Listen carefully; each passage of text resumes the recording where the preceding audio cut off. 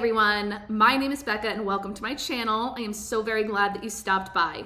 We focus on all things middle grade literature here, specifically the first chapters of your favorite middle grade novels. I am super excited about today's read aloud because I have Lisa Fipps' new novel here, And Then Boom. You may be familiar with her from her other novel, Starfish, which was a huge hit, phenomenal theme of body acceptance. It was a really great novel. And it was a novel in verse, which this one is as well. So I am super excited to dive into this book with you. Because this is a novel in verse, we aren't going to be reading the first chapter. We are actually going to be reading the first 15 pages. All right, that being said, let's dive right on in. I'm going to start by reading the front and side cover to give you an idea of what this novel is going to be about. Joe is used to living on shaky ground. His mom leaves whenever she gets the itch. And now he and his grandmom have had to downsize and still can't keep up with the bills. But Joe takes comfort from comic book superheroes because they face a lot of and then boom moments where the odds are stacked against them and they somehow survive. But then an unimaginable boom strikes, leaving Joe to fend for himself. The electricity gets shut off, and with the arrival of summer vacation, school meals end. Lots of people care for Joe, but he's afraid of what might happen if he tells them what's going on. So he hides the truth, even from his best friends. Joe's never felt so alone, until he encounters a stray dog and her pups. Joe knows what it's like to be abandoned, so he takes them in. But how long can 4 hungry creatures survive on their own with a dwindling supply of food, especially when the next big boom is about to storm in? Lisa Fipps has crafted a compelling story full of heartbreak and hope, starring a resilient kid who reminds us that everyone has a hero inside.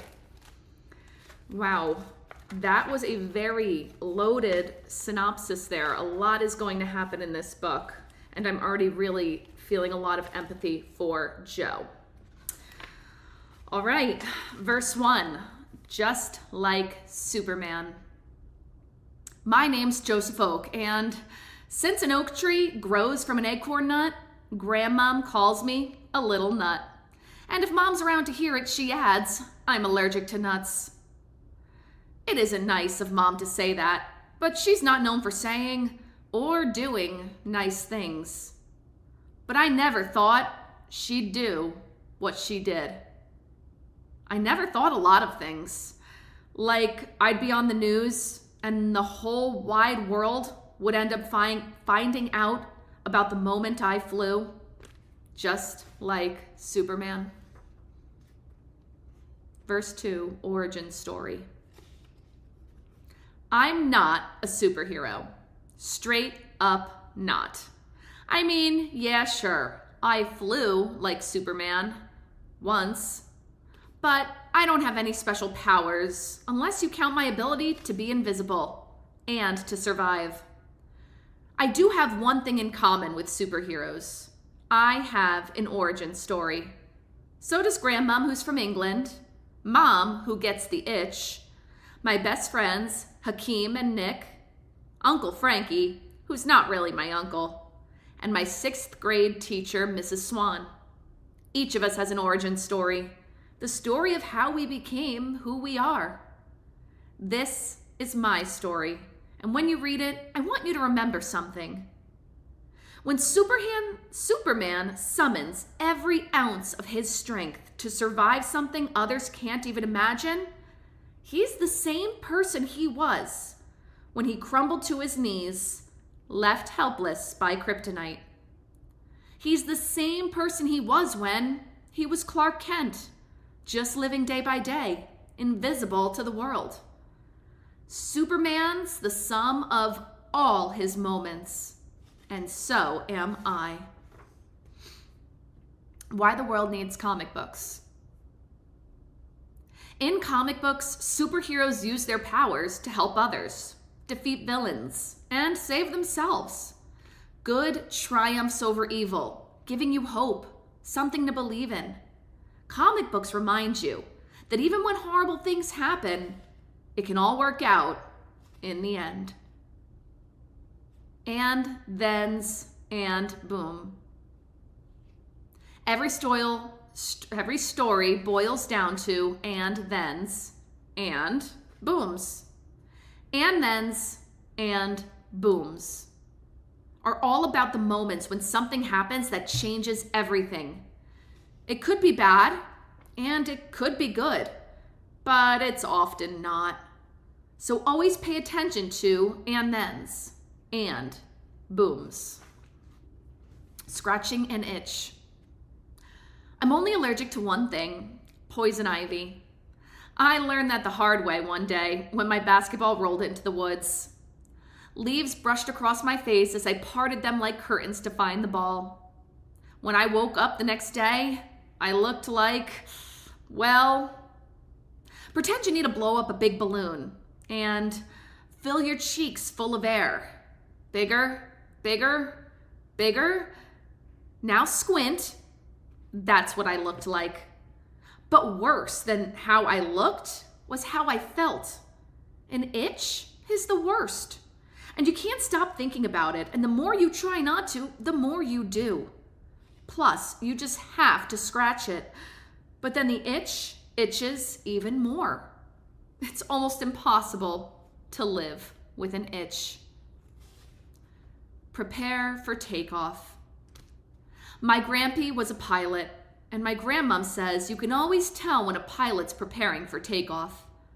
They start ticking boxes on a checklist, and the list is always the same. Tick, tick, tick. Mom's like a pilot when she gets the itch. That's what I call it when she gets restless and wants to take off. Her itch takeoff checklist goes like this. Stares out windows, sighs loudly a lot, swings like a pendulum from sad to mean and back again. Tick, tick, tick. Mom leaves for days, weeks, months. You never know when she'll take off or when she'll come back. But you know the takeoff's coming. Tick, tick, tick. Mom's first takeoff. The first time I remember Mom taking off was on a sweaty, sticky summer day. We lived in the gingerbread house then, the color of graham crackers with a fancy white trim. It was old and didn't have air conditioning. Mom sighed as we sat on the porch swing, hoping for a cool breeze. She pumped her legs, and the swing creaked as we rocked. My legs stuck straight out, too little to dangle down. As soon as I spied yellow wings with a black tiger stripes and a blue tail, I jumped down to chase. The eastern tiger swallowtail, and Mom chased me. All I wanted was to hold the butterfly, but every time I got close to it, it took off. What on earth's wrong with you? Who tries to trap a butterfly? Mom yelled, picking me up, carrying me back to the porch, and plopping me down on the swing. I flinched when the screen door banged as Mom went inside the house. She came back out with her purse slung over one shoulder and her keys jangling. Where you going? I go too, I yelled, scooting off the swing. She didn't even look at me. She just went straight to her car and got in. Slam, squeal, vroom. Mom took off. I hopped onto my big wheel and pedaled down the sidewalk, trying to catch her, but my little legs just couldn't keep up. Make me choose. Mom wears a silk butterfly scarf all the time. She says she's a butterfly and butterflies are free. You should be able to go wherever you want, whenever you want. Fly away, be free. But Grandmom would say, but you're not a butterfly, Carly. You're a mom. You can't be both. Oh yeah? Mom would answer. Then make me choose and watch what happens. Pop. When I was little, I had a jack-in-the-box. Music played as I turned the handle, and I never knew exactly when it was coming, but I knew the door would open with a loud pop, and the clown would be right there. The longer I turned the handle, the more nervous I got, waiting for that pop. That's what it's like after Mom gets the itch and takes off. I never know when she'll pop back into my life. The longer I wait for her, the more nervous I get that she won't ever return. And yet, the more I fear her coming home. Onomatopoeia. Comic books are full of onomatopoeia. I can tell you a story about Mom and me using only onomatopoeia. Grr, slap, ouch, shh. Onomatopoeias are words that sound just like what's actually happening. Oodles of doodles. I'm a doodler. I have a notebook full of doodles. Oodles of doodles. I doodle the infinity symbol a lot. It looks like the number 8 on its side. When you draw it, the line loops and connects, so you end up not being able to tell where it all even started. But once it starts, it never ends. It goes on forever because it keeps repeating itself. Sometimes I don't even realize what's going on inside me till I start doodling, and whatever was in me is out of me and right there on paper. I just doodled a circle that became a planet in a galaxy where grown-ups act like grown-ups and do what they're supposed to do over and over again. The world where I want to live. Power of a word. Grampy died before I was born, but Grandmom tells me so many stories about him, I feel like I know him. Grampy loved to fly. He was a U.S. Air Force pilot, and Grandmom met him when he was stationed in England. He also loved restoring old cars. He bought this one called a Pacer for a few $100 and spent tons of time tinkering with it. Grandmom still drives it. The bottom part of the Pacer is like a regular car. The top part is round with lots of glass, kind of like you set an upside-down fishbowl on it. I call it the fishbowl. The name fishbowl is sort of a word doodle. It paints an image in your head, just like a doodle gives you an image on paper. Now, even if you've never seen a Pacer, you can imagine what it looks like. From poor to poorer. Grandmom said when Grampy was alive, they had enough money. But I only know what it's like to not have enough.